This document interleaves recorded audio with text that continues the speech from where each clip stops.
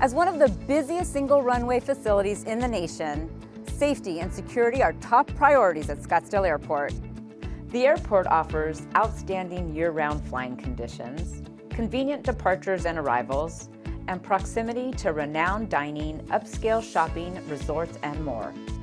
The city, especially the Scottsdale's aviation department, is responsible for maintaining the safety and security of the airport facility, runways, and taxiways. While we hope there's never an actual emergency, we want to be prepared for the worst case scenario at the Scottsdale Airport. To achieve that mission, Scottsdale Airport organized an emergency drill.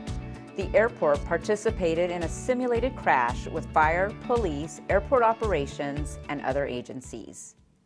Scottsdale Tower, this is Lear, November 3321, inbound from the north. We are declaring an emergency. We are experiencing severe hydraulic problem and need immediate clearance to land. Lear 73321, Scottsdale Tower, into right base, runway 21, clear to land. This is a drill. From the moment the tower broadcasted an emergency alert, our highly trained employees went into action. First responders were on the scene in 45 seconds. It's really important for us to conduct a drill on site here at the actual airport to see how our firefighters react, how the Scottsdale Airport operations reacts, and to really put us to the test. Organizers meticulously coordinated a realistic and complex crash scene, complete with a burning model aircraft, detached fuselage, and moulage victims.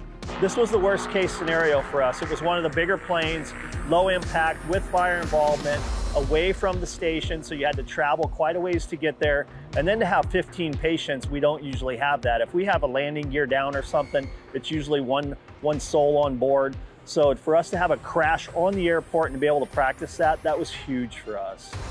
Scottsdale's on-site fire crew at Station 609 undergo extensive aircraft rescue firefighter training and are ready to deal with all types of aircraft emergencies. It went really well for us to be able to get on scene within a couple minutes, put the fire out, start treating patients. I think we were on scene probably a total of 30 to 45 minutes. Scottsdale Airport is technically not required to do a large-scale drill, but we thought it was important to practice it in real time. With very little time to prepare and new details emerging as the situation unfolded, the city's public information officers responsible for communicating with the public were also tested at a mock news conference. About 9:15, we received a call to stage out on the tarmac for a plane coming in for an Alert 2. That was quickly upgraded to an Alert 3.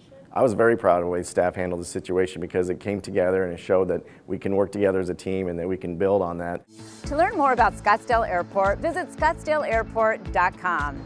Scottsdale Airport, your gateway to Scottsdale and the Valley.